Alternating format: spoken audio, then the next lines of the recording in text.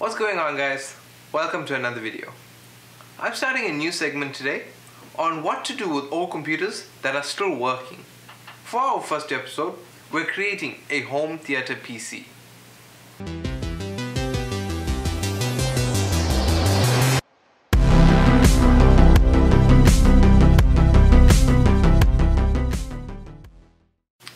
My name is Trishan and welcome to Tech Scenes LA. If this is your first time here, consider hitting the subscribe button to see more content from us, like product reviews, build guides, consumer tech, and home networking.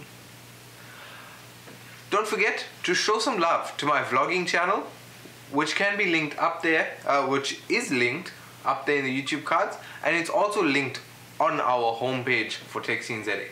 We released 3 videos already, and the last video was actually the start of our 12-day journey to Cape Town. So if you want to follow me along on that journey and to see what I get up to in my life, please do check that out. So this is our PC, and it is something that's been just lying around for a while, and in all honesty I had endless problems working with this thing. Although it's supposed to be working, I mean, the software didn't want to run.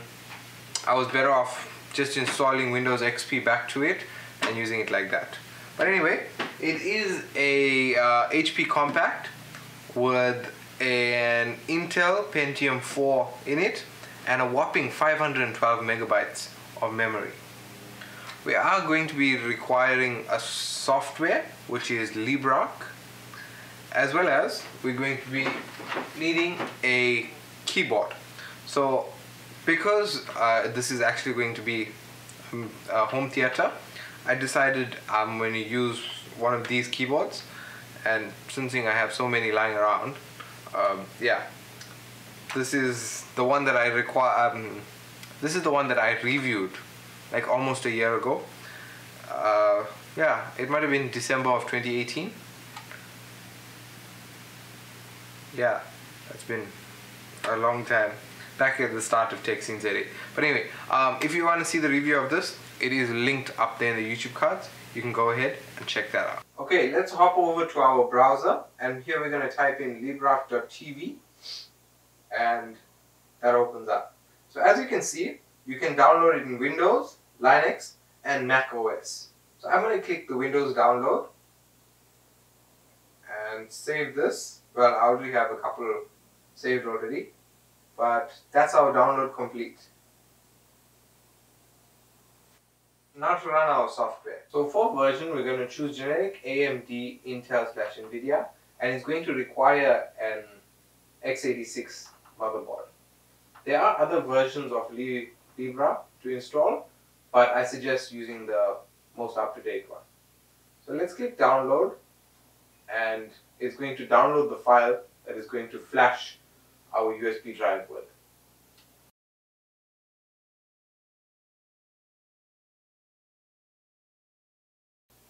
Okay, as you can see, download complete. Wipe USB and write drive. Choose yes.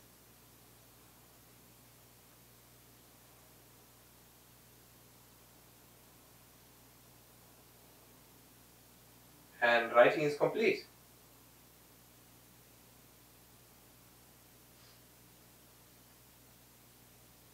So after you have already written to the drive and made it bootable from this Libra, Windows may pop up that you need to format the disk because it can't read it. Please do not format it because it is formatted to boot from. Alright, so now let's move on to running the installation. Alright, so the first thing we have to do is power on our PC, and when it comes on, we are going to enter the boot menu. So on this PC it's actually F9. Right, boot menu and F9. Okay, but I'm not going to go into the boot menu. I'm actually going to go into the setup, and I'm going to show you what to do. Alright, so advanced settings, boot priority. First to boot would be the flash drive. Okay, and we're going to save this. F10, save, and continue. Alright, enter.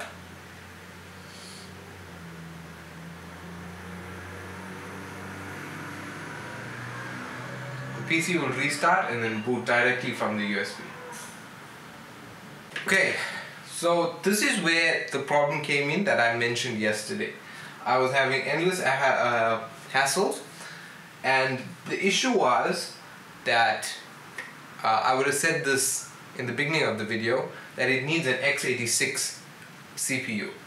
Although this Pentium 4 is an x86 CPU, it wasn't working, but I didn't want to let you get discouraged or something like that. Maybe you have an old PC that actually works, that would work with the software.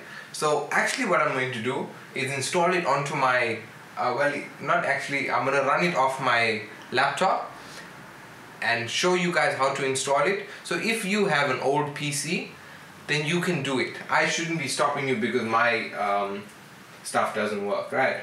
I just need to change some settings and then we will get going.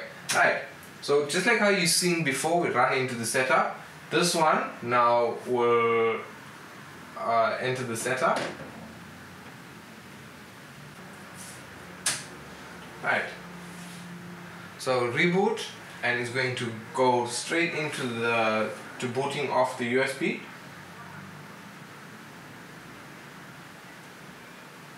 Hopefully. Okay, yeah, so we're gonna run. So run installs it to the USB, and it is actually described there. Installer permanently installs to the hard drive. Live would use the RAM as storage, and run would use the USB flash drive as storage, right? So now Libra, I've been messing up the full name. I'm just gonna call it Libra. Is now installing. So let's wait for this to finish, and then I'll walk you through some other steps. So now it's actually done installing, and it is, well, it's not completely done. It's registering most of the stuff now. So if I haven't mentioned this already, the base platform for this software is Kodi, and okay, I'm going to show you some of the plugins and stuff now. Installation wizard, you can choose your language. Obviously we are in English. Next, but it's not installation wizard, it's more like a setup wizard kind of thing. Change the host name. I'm going to change it to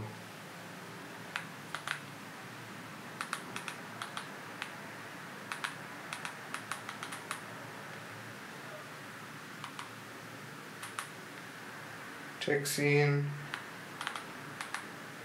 Okay, I'll just put it short form. Home theater PC. Right? Okay.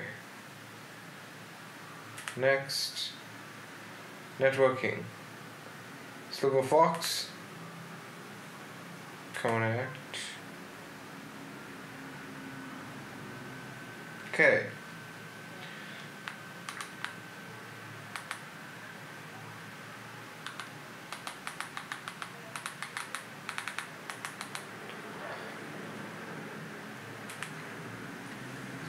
I promise you, if you know who I am, well, if you ever come to my home, okay, don't stalk me and come to my home, but if you come to my home, I'll give you the password personally. Okay, so 2 services that you can also turn on, but I'm not going to turn it on at this point because, as you can see, it's installed to my laptop, so I don't know how far. But it's installed to the USB on my laptop. Okay, so we can go add-ons, right? These are legally sourced add-ons.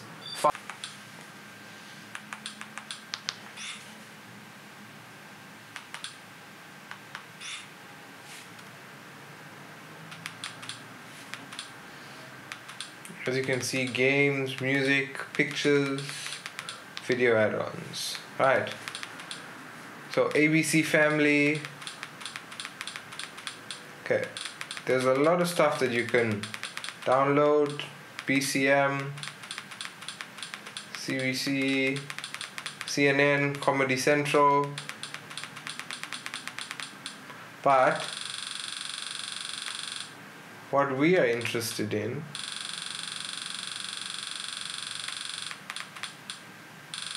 as you can see, there is quite a lot of add-ons here. UVW, YouTube. Plugin for YouTube, install. Okay. Right, so that's downloading the repository for YouTube.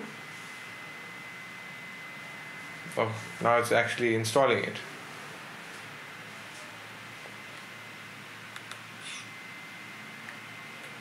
And it's going to actually install some other things that's needed for YouTube to run.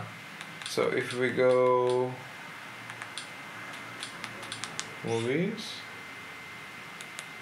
no, I don't know where I'm going right now.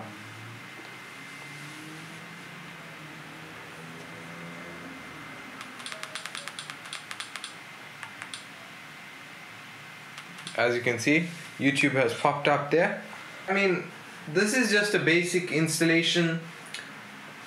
What you can do with it is endless.